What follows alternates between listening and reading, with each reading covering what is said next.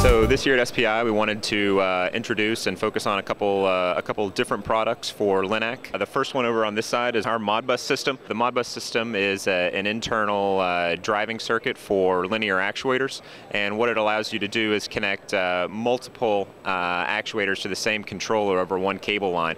So it reduces the total number of cables in the installation, and also it increases visibility that the maintainer or the operator of the system has over the motor in the systems that's driving the actuators. There's a motor driver circuit together with the Modbus that soft starts and soft stops the motor, which increases the motor lifetime significantly, and also it can provide real-time diagnostic information on each one of the actuators. One of the things that we think is really important is being able to know what's going on with each one of the motors in the system. That information is all provided with our Modbus communication on this side of the booth.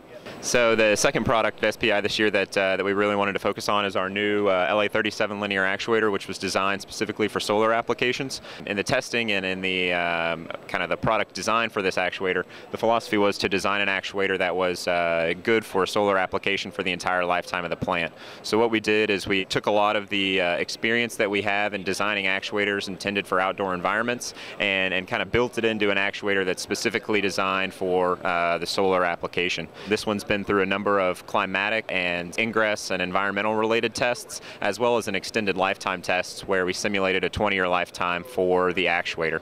So for more information on our products, you can visit us at our main website, www.linak.com, or you could also go to our specific site for solar tracking, which is www.solar-tracking.com.